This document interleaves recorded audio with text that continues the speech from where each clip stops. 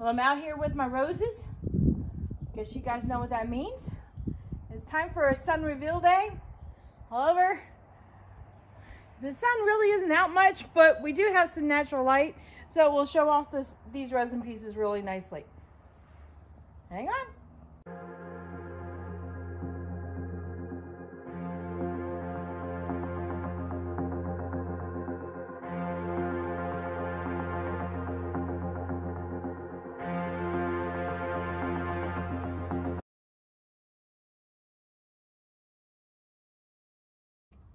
Howdy Howdy, this is Clara Lawrence. So I usually do a sun reveal every so often because, well, resin usually looks a lot better in the sun. Let me give you an example. Okay, so I did this piece here, but usually when you pull it out to the sun, okay, that's not very dramatic, but it's gonna have a lot of nice little natural sunlight and reflection. Let's try that. Oh, there we go, a little bit better.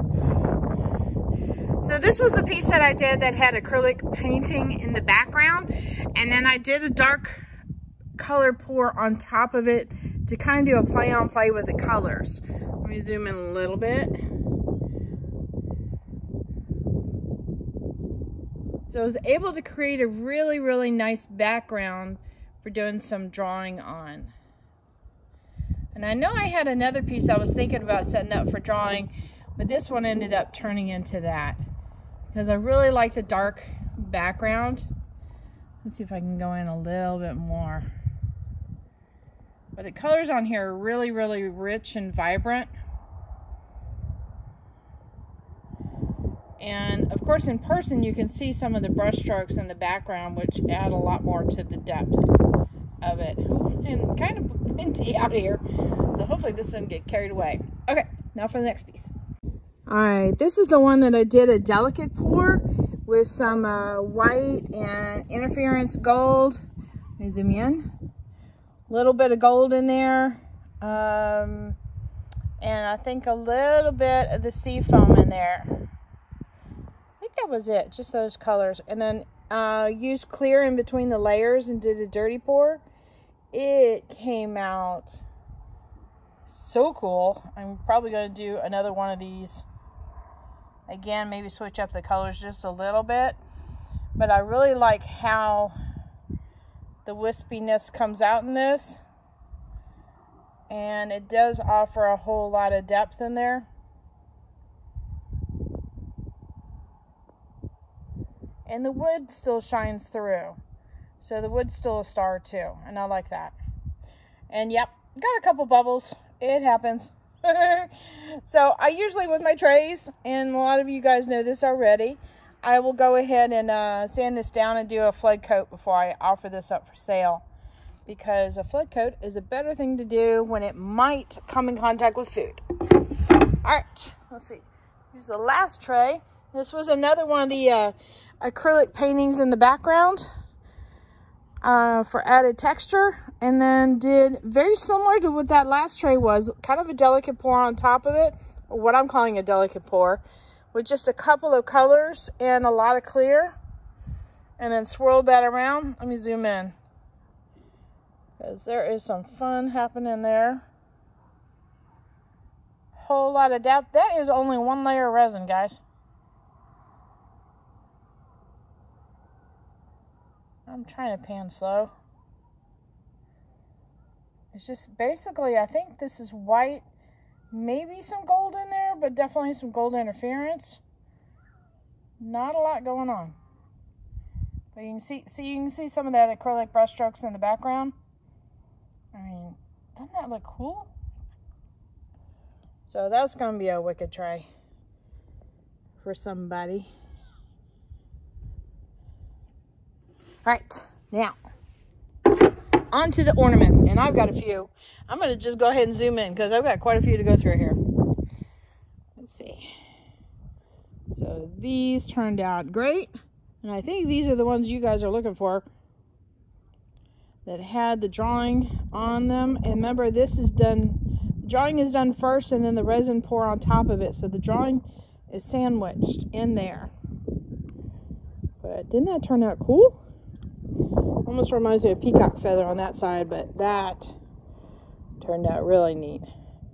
Now I need to show you something else, because I use those same colors, and I had some glitter mixed up that I didn't end up using, but I had a scramble at the end, and I threw the glitter in with a dirty pour and poured it into these molds. I may have to try to do that intentionally on a tray, but that kind of reminds me of like those fiery Mexican opals. That turned out just crazy good. And see, you recognize those colors there. Let's see if I can pull up the other. See, it's the same colors in that, but with the added glitter in that. Now this glitter is a little larger, so it will usually naturally go to the bottom, and this is the bottom here. But some of it did still float on the surface. So, yeah, I think so. Definitely have to do a try. All right, here's the other ones that I did with the drawing on the background. Now these guys have already been spoken for. So that's kind of cool. Let's see if I can focus. A lot of detail on these guys.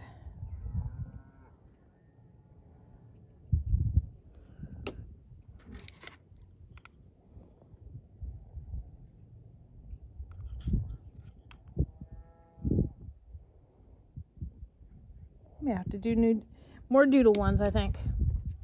Okay. We're on to another batch.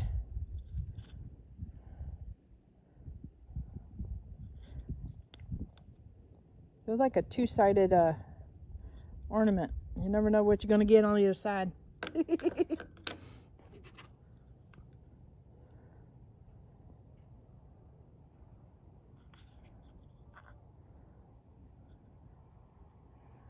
Very cool. Those colors turned out really neat. But that's how it lays down first, and then I'm able to manipulate it, and then they interact on the top. But that's the first bit of resin that comes in contact with these acrylics.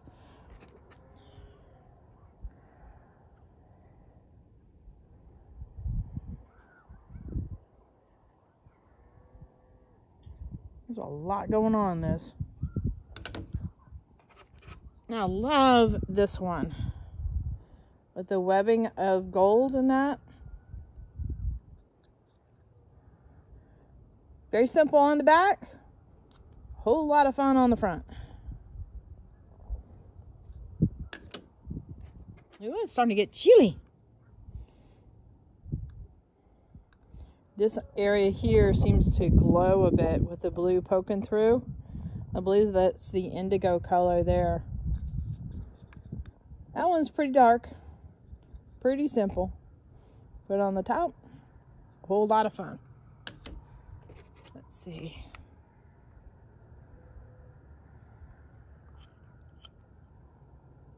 Yeah, that's real exciting.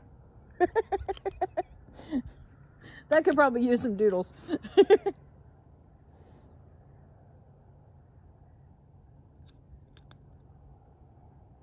These all have a very similar color palette, just slight adjustments.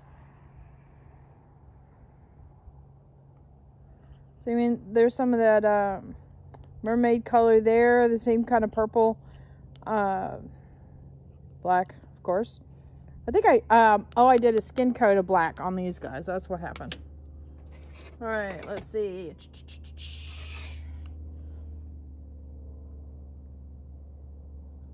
Right after I put this down, apparently I touched it and I ran a string of white through it, but I don't seem to mind it too much. Yeah, that was not real exciting on the back. Okay, and this is my golden white one that reminds me of a lot of marble. It's got a lot of depth to it, a lot going on. Very pretty. It's even kind of interesting on the back side. And now it's on the ground. Oops. Okay, I'll have to get that in a minute. I'm literally like on the edge of my porch here. So that's my torch and tilt. These are all, I believe, with a color a black skin coat. So they're all going to be black on the back side. And these are the guys I did with Tish on her live. So there's several of these same effect, but it leaves a lot of nice depth in there. Very pretty. I'm going to get them closer so I'm not stretching so far. And let's see. There's that one.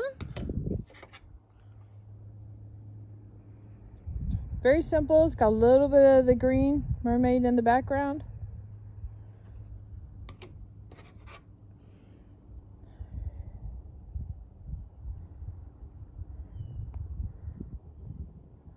A lot of nice shimmer with that.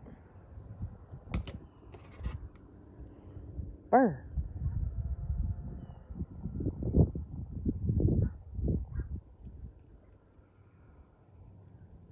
Very pretty.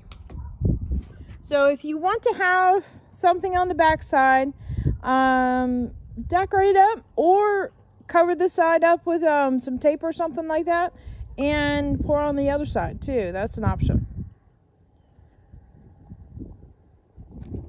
Or you know what? I bet a photo glued or like Mod Podged to the clear before you and have the photo facing down, and then pour the resin on top of it.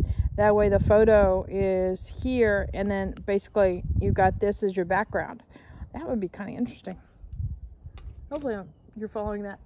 All right, now this one little bitty guys. I'm gonna bring you guys over for this one. And even these little guys turned out so cool. My resin was getting super thick, and these I did a smash into the drips that I had, and I threw in some of that glitter in there, so it got some of that Mexican opal look to it. Very cool. See, and it shows through on the back side too. But since they were thick, they kind of plugged up some of the holes. I have to figure out what to do. I might have to drill a hole through that. But these guys just popped out with no problem. So I just waited till they were fully cured and put a little bit of pressure there, and it just popped right on out of there. Because it doesn't seem like the resin wants to stick on the edges of these things. Isn't that pretty? Very simple. So yeah, so that's my sun reveal.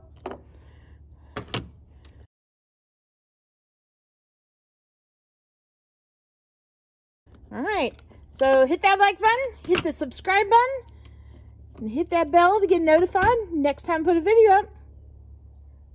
There you go.